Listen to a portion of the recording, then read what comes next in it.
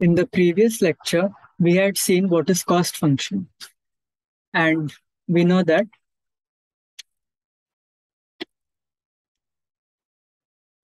cost function indicates how the model is performing.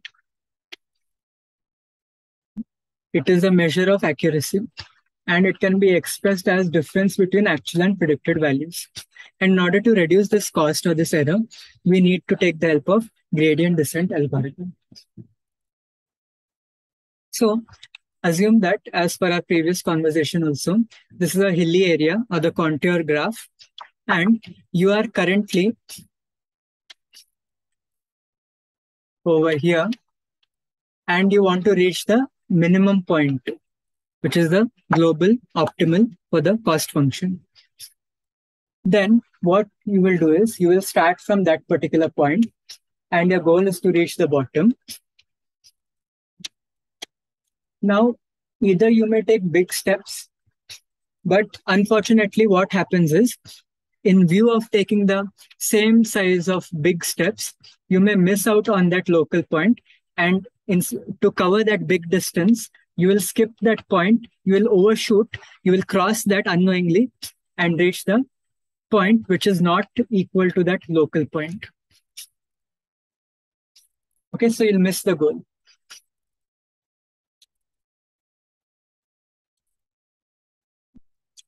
However, you may think that now I should take small steps.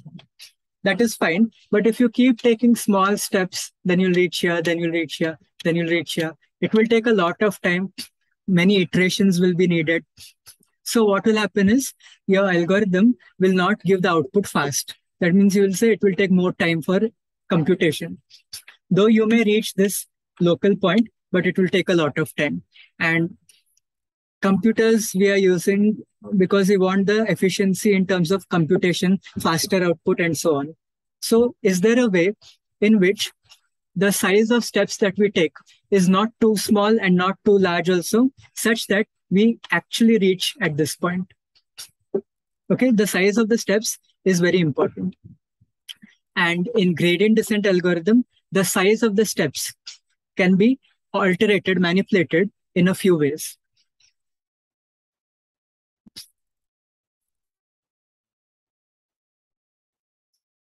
So one intuition that you can get in terms of adjusting the size of the steps is when you're far away from the local point, or you can say that when the slope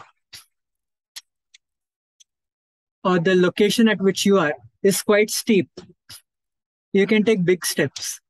And as soon as you reach a point which is very close to the local optimal point, start taking small steps. This is a solution by which the exact size of the step will be performed at the correct location, at steep height or at not so steep height.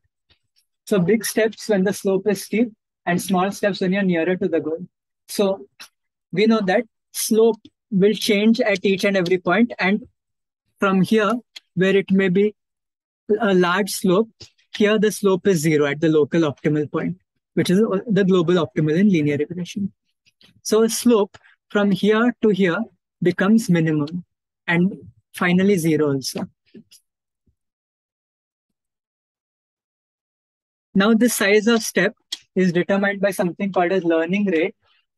And this learning rate and the size of step, all these things are computed with the help of gradient descent algorithm.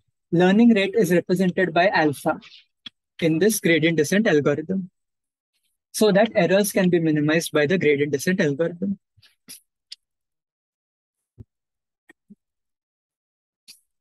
Now, what is the intuition behind this gradient descent? Suppose we have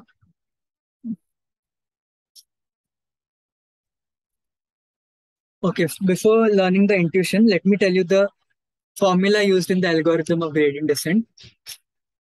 Gradient descent algorithm.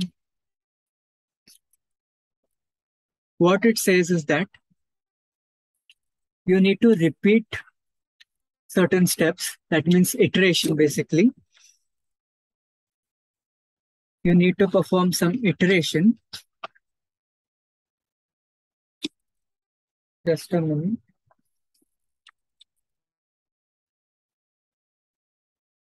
You need to perform iteration, that means repeat some steps. And these steps are nothing but calculation of a particular parameter theta. Because I told you gradient descent is used to minimize cost function, and cost function is a function of theta 0, theta 1. Means gradient descent will help you to choose the appropriate values of the parameters theta 0 and theta 1. So in order to compute those thetas, we will write some theta j is equal to that same value of theta j minus alpha deba by deba of theta j of cost function of theta 0, theta 1. Now this is not your d derivative. This is called as deba. That means partial derivative. This sign is called as deba. Partial derivative. Why partial derivative? Because you have two variables with respect to which you have to perform derivation in calculus. So it is partial derivative. Suppose we consider j as a function of only theta 1, as done previously by ignoring y-intercept theta 0. That time what happens is, it will be a complete derivative of theta 1. Because only there's one variable. But for now we know that two parameters are involved, theta 0, theta 1. So we use the partial derivative.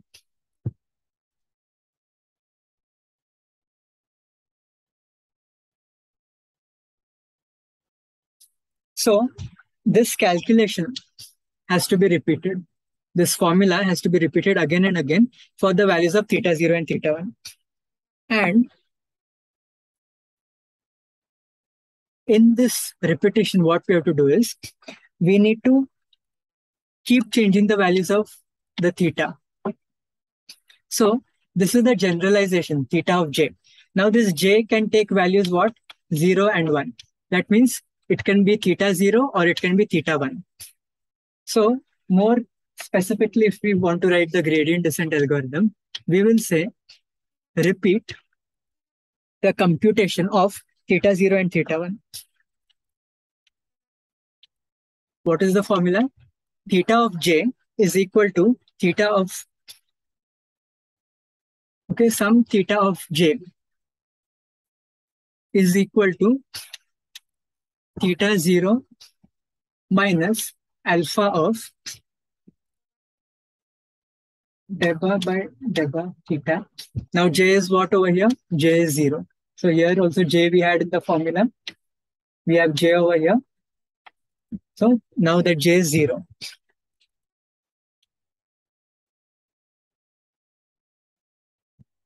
Okay.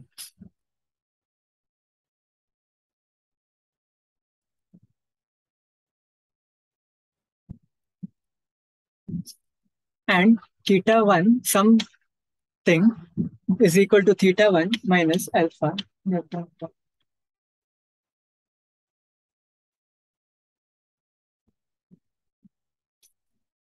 Now say that you're finding the right hand side of these two expressions and you will store the value in temp1 and temp2, suppose. You're using two variables, temp1 and temp2, to store the values of the right hand side of the equation. Now, after performing this, what you will do is, to theta 0, you will assign, okay, instead of temp1 and temp2, let's say temp 0 and temp 1. Okay, temp 0 is for theta 0, temp 1 is for theta 1. So now, after calculating temp 0 and temp 1, what you will do is, you will store the value of temp 1 in temp 0 in theta 0 and the value of temp 1 in theta 1. Means what? Compute the changed values and then store it in this. This is called a simultaneous update.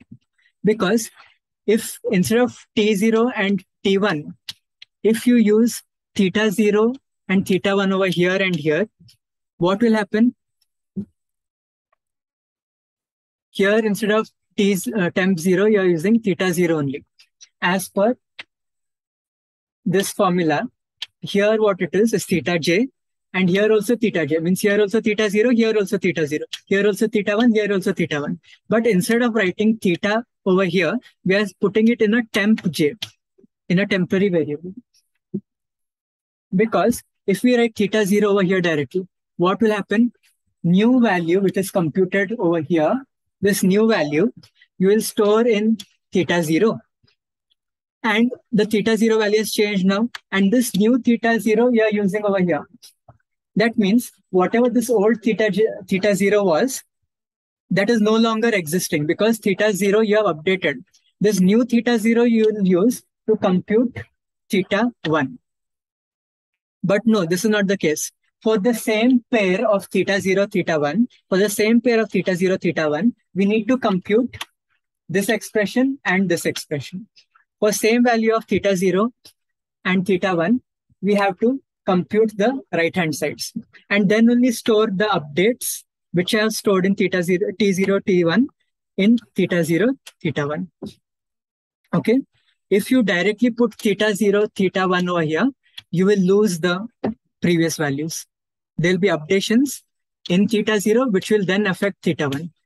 So calculating theta 1 for this old theta 0, you will miss out on that. That is why do the updation in this way. Use temporary variables and then store the value of temporary variables in theta 0 and theta 1.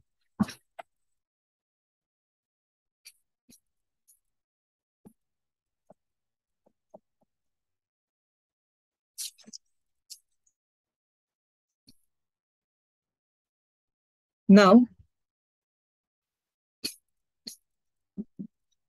let us discuss about how the formula will help in reaching the global minimum point, that is the optimum cost function.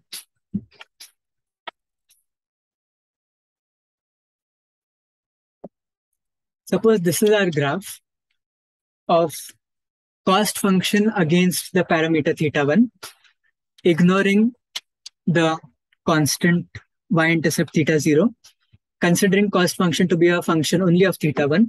What we will do is, suppose theta 1 value is over here.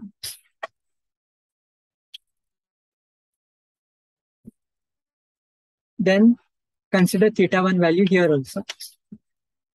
So if this is the value is A and this is the value of B, can we say A is less than B? This value of theta 1, this A, and this value of theta 1, that means this B, don't you think that A is less than B? Yes, because as we go to the right-hand side, value of theta 1 is increasing. So A is definitely less than B. Okay. So in this way, theta 1 is increasing. And in this way, theta 1 is decreasing. Okay. So now, as I told you, in 2D, the graph that we get is this one.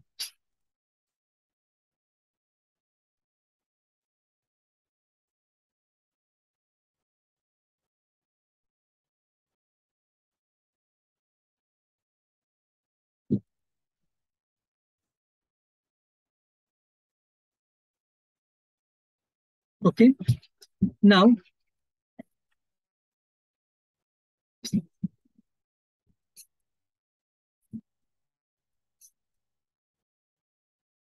here, this slope is what? It is negative. For this particular line, it is negative. And for this particular line, the slope is what? Positive. How can we find out the slope from the curve? Because if you draw a tangent like this and you subtend or extend a right angle triangle, this is a value, some angle,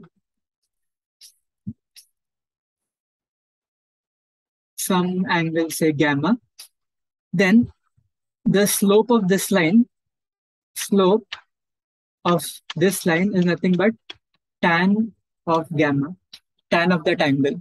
So at whichever point on the curve you want to find the slope, draw a tangent to that and form the triangle and take the tan of that angle. Okay, this is the way to find slope.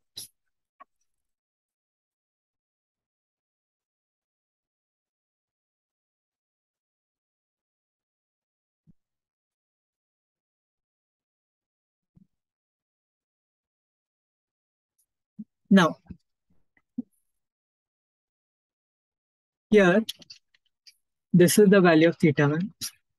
Now, if we consider a formula, what does our formula say? Theta 1 is equal to theta 1 minus alpha of d by d theta 1 of j of theta 0, theta 1. And since we are ignoring theta 0, only theta 1.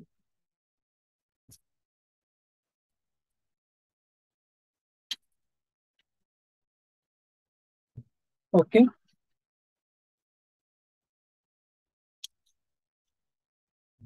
Now observe that alpha is always positive. Okay. Alpha is always positive. Alpha is what? Learning rate. So as we are going down, as we are approaching the local or global optimum in this case, what is happening? Here the slope is something and here the slope becomes 0. Means what? Slope is reducing. Okay. If slope is reducing, what will be?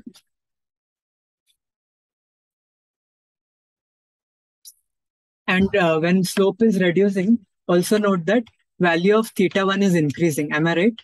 As slope is reducing, that means as theta 1 is increasing.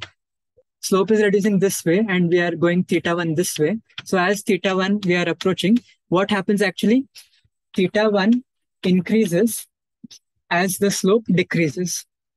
Okay, so if theta 1 is increasing, then the derivative when we solve, it will be a positive value only, right?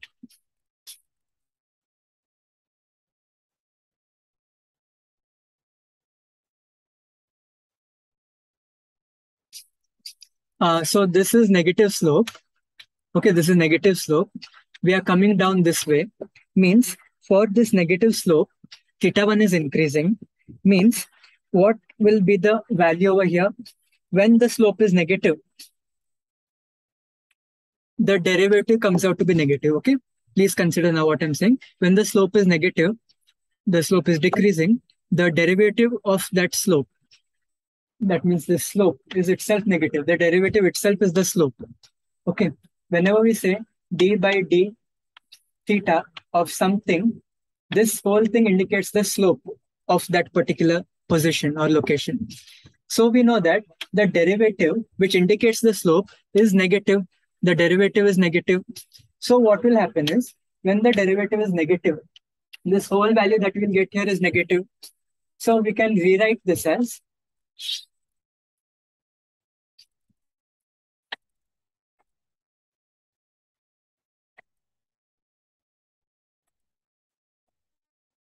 so when the slope is negative, this will become theta 1 minus alpha some negative value. So negative and negative will become what? Positive. That means you get theta 1 plus alpha. That means whatever previous value of theta 1 we had, we are adding some alpha in that. Means theta 1 is definitely going to increase. We are adding some value and alpha is always positive. So we are always adding some positive value in this particular case. So theta 1 will increase. Theta 1 will increase, theta 1 will increase and will keep going this way, right? Because theta 1 is increasing, theta 1 is increasing. That means along the curve, if we are traversing, we are coming down, down, down, down and approaching this local point. Because we know that as theta 1 increases, we are approaching the minimum bottom point. Okay. At which, at the minimum bottom point, the slope will be 0 and theta 1 will be some value. So this is when we are at the left half of that curve, negative slope side. What will happen when we are at the positive slope side?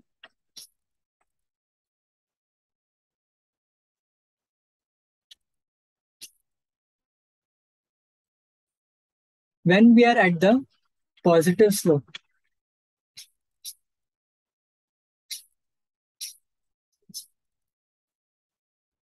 what can we say?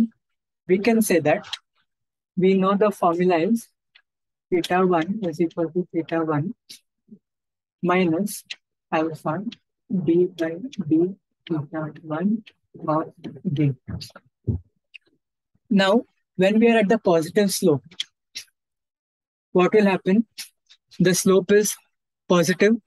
If slope is positive, value of slope is nothing but positive, and slope is given by or represented by d by d theta of something, and that something here is j. So slope is positive, means this entire derivative is positive. If this entire derivative is positive, we can say that theta 1 is equal to theta 1 minus alpha of some positive value. Now, positive and negative will become negative only. So this will become theta 1 minus alpha. And we know alpha is always positive. So from theta 1, we are reducing some value. That means theta 1 will what? It will decrease. Right? Theta 1 will decrease. So based on this formula, we are manipulating the value of theta 1. Or you can say theta 1 is reducing or theta 1 is increasing. Right?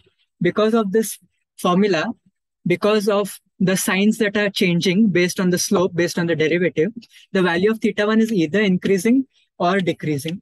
And just now we have seen that when we were at the negative slope, because of this formula and because of negative slope, value of theta 1 kept on increasing. And now we reach the 0th location. Okay. So successfully we have reached the global optimum point. Suppose we did not start from the negative slope end. We started from the positive slope end. We started at the positive side. Slope is positive. Theta 1 value kept on decreasing. So if we start at this particular point, then what happens is due to the alpha, due to the negative sign, positive sign, due to the slope which is positive, the value of theta 1 will go on decreasing, right? Because we'll keep on subtracting alpha from that. Whenever there is positive slope, we will keep on subtracting alpha from theta 1, due to which theta 1 will keep on reducing. Okay, so since theta 1 is reducing, we came from this particular point to this lower point, minimum point. So did you see that how the formula of gradient descent is helping adjust the value of theta 1 so that based on that theta 1, we can come along the curve from wherever we are, from here or from here, we can come to the local optimum point. So let me summarize this. When we have a graph of cost function against theta 1,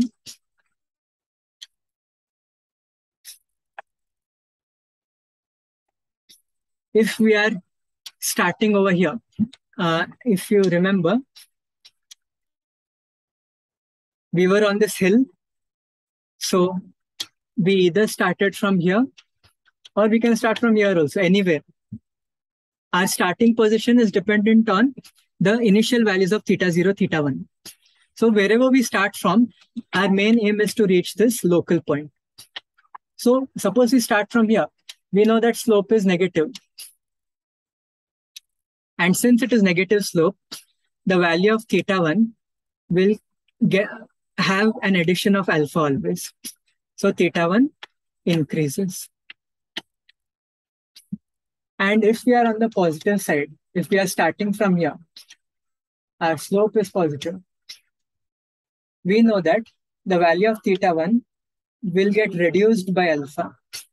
And so theta 1 will keep on decreasing. So wherever we are, because of gradient descent, we'll keep approaching here, then here, then here, then here, then here, and finally we'll reach here. Or if we are over here, we'll keep reducing theta 1, and finally we'll reach here. But on reaching here, On reaching here, if we compute using the formula of gradient descent, what will happen? We have seen negative slope, positive slope. At this particular point, what is the slope?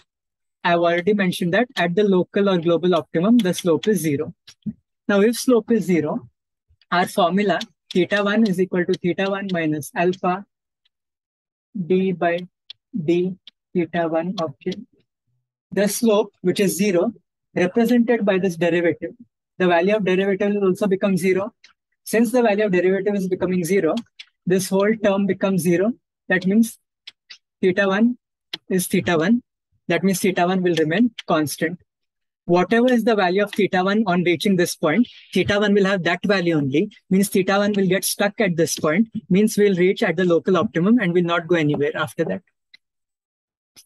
So this is how gradient descent will help us reach from any particular point. From any particular point, gradient descent will help us reach that global optimum point because of that formula by manipulating the values of theta 1, either on positive side, negative side, and here when the slope becomes 0.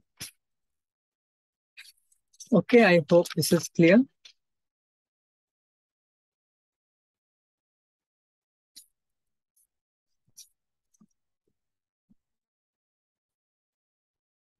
So as per our conversation till now, what we have seen is that it is alpha who is responsible in incrementing or decrementing the value. By alpha, the value will get increased of theta 1, or for theta 1, the value will get decreased by alpha. So alpha is nothing but the one which determines the step size. This particular steps that we are taking, the size of these steps, is determined by alpha.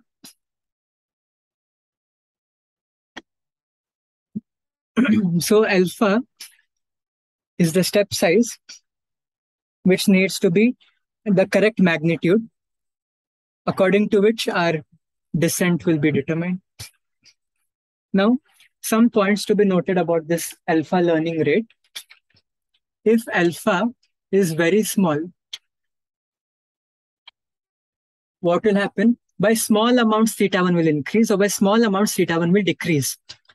So, number of iterations that we will take, small decrease, small decrease, small decrease, small decrease, or if we start from a small decrease, small decrease, small decrease, small decrease. Here, sorry, it was small increase, and here it is small decrease. So it will take a lot of computation to reach here. On the other hand, if alpha is very large, then what will happen is big increase, then suddenly we'll overshoot because our alpha will remain constant. So we'll miss this minimum point. Then from here, we may go this way, we'll rebound, and then this way and this way. Or if we start from here, big steps, we'll go this way, this way, this way. And it will rebound and it will keep on going higher, lower, or it will not reach the global minimum point. So alpha must be such that in the beginning, sufficiently large, and towards the end, it should be small. But we know that alpha is constant. Then how to manipulate this alpha? So remember that keep alpha constant. Okay, keep alpha constant. Don't change alpha. And based on this gradient descent, based on the slopes that keep occurring, based on the theta value that is getting generated and updated each time, it will automatically converge. No need to alter alpha. Automatically, based on the theta 1, we know that theta 1 will either get increased or theta 1 will get decreased by a constant amount. Theta 1 is variable. So keep changing theta 1 and keep alpha constant. That is the idea here. Okay. So gradient descent can converge to the local optimum point, even if alpha is fixed. It will take smaller steps automatically as it approaches the local side. Step size will decrease automatically because theta 1 will vary, alpha will remain constant.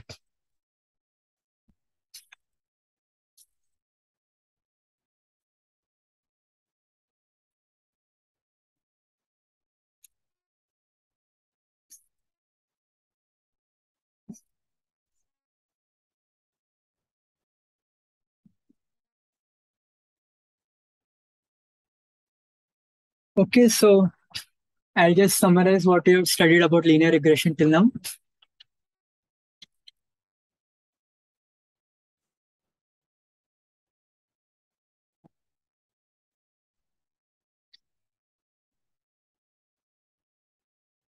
First point, it is a supervised ML technique.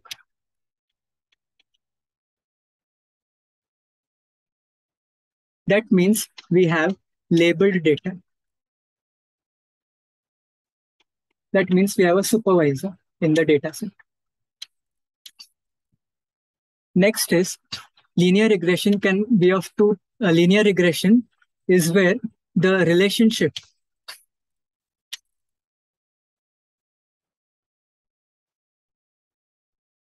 is of the order 1, that is linear. Next, we have seen that there is a difference between predicted and actual value.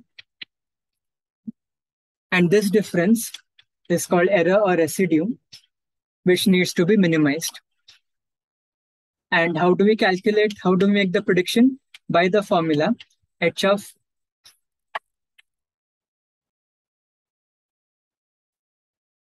x is equal to theta 0 plus theta 1. By this formula, we'll do the prediction. But then we come to know that our prediction and actual value, there's a difference called as error. So we need to minimize the error. And in order to minimize the error, which is represented by cost function, which is given by the formula j of theta 0, theta 1 equal to 1 upon 2m, summation of I is equal to 0 to m of h of x. This is the cost function which needs to be reduced. Means appropriate values of theta 0, theta 1 need to be calculated. Means we need to find out an algorithm called as gradient descent, which will manipulate the value of theta accordingly from wherever we start on the positive side or negative side of the graph. And this gradient descent is nothing but a repetition of the steps like theta of j is equal to theta of j minus alpha d by d theta of j of theta 0, theta 1. And we need to perform simultaneous update